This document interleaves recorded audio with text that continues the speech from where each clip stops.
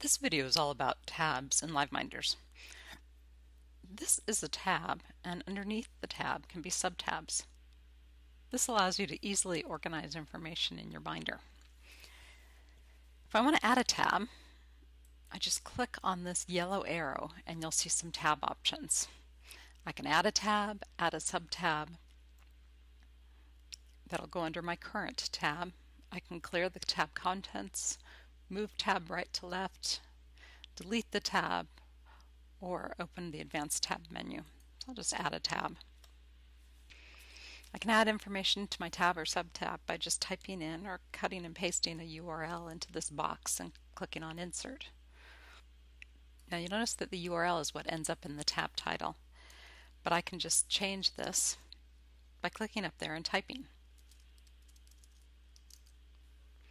I can move this tab right or left from this menu, but if I wanted to move it all the way across, the quicker way is to go to the Advanced Tab menu. Now I just went there through the Edit menu, but you can also do that by clicking here and opening the Advanced Tab menu.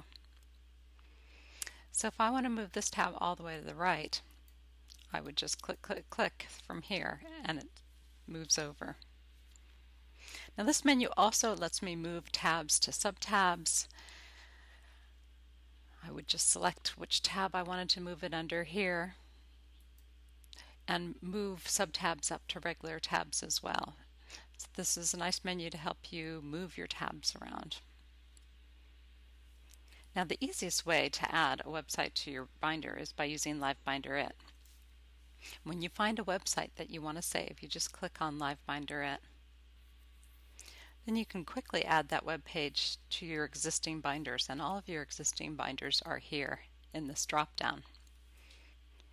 So if I click on Add to Existing Binder and then open that binder, you'll see that it opens to my new subtab that I just added. And the nice thing about LiveBinder.it is that it automatically puts the tab title into the tab. So that's a brief overview of tabs and subtabs in LiveBinders.